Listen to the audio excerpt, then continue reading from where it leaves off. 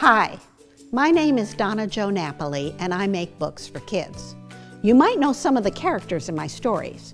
Characters like Albert, Pin, the Prince of the Pond, and Harriet from Take Your Time. Today I want to talk to you about one character in particular, Noah. Noah is one of the important figures in my book, Treasury of Bible Stories. Tell us about your character. Noah was selected from the masses for something special as anything can get, being allowed to survive, all because he was obedient and faithful when other people were not. That's a good thing, right? But think about being him. What would it be like to be pulled away from the others? He has his wife and 3 sons and their wives, but that's all. No friends. He had to leave everyone else behind. Imagine the sadness and the fear. And Noah had the responsibility of keeping those animals alive for the duration of the rains, and then for all those months as the floods receded until dry land showed. So I love Noah. I love his sense of hope. He has the courage to try to do the nearly impossible, and he works hard to do it right. Anyone can gain courage from thinking about what Noah did. Is there a story from your childhood that helped inspire the character? I grew up in a very limited world. We didn't travel and we didn't have books at home, but I became a mole in the library.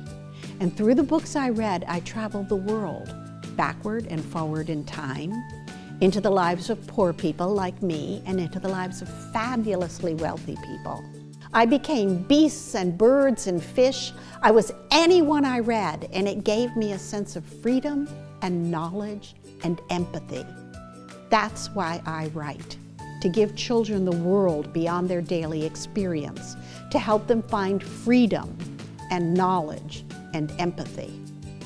What made you want to become a creator of books? It might have been my grandmother who inspired me to be a storyteller. She spoke only Italian, which made her lonely in Florida, where we knew hardly any Italian people.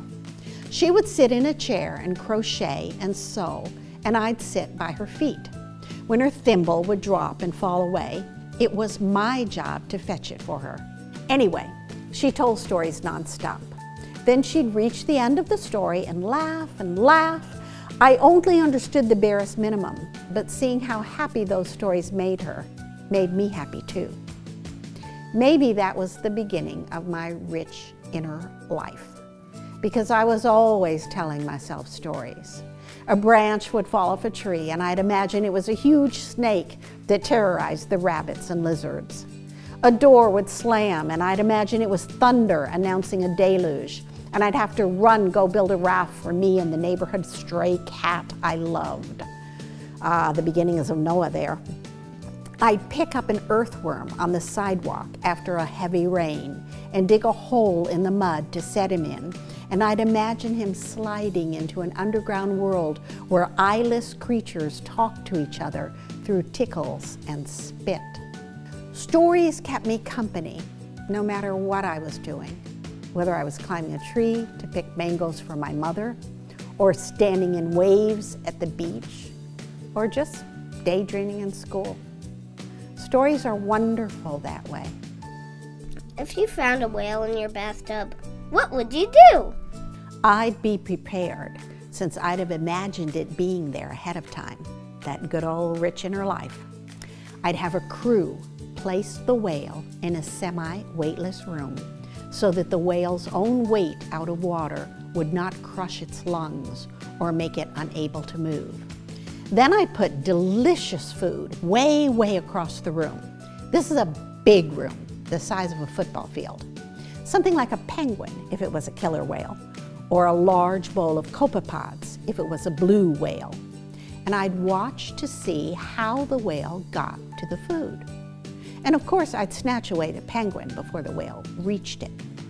I'd want to see if that whale moved on land like in the water, humping along, which is what one might predict since seals and walruses do that on land.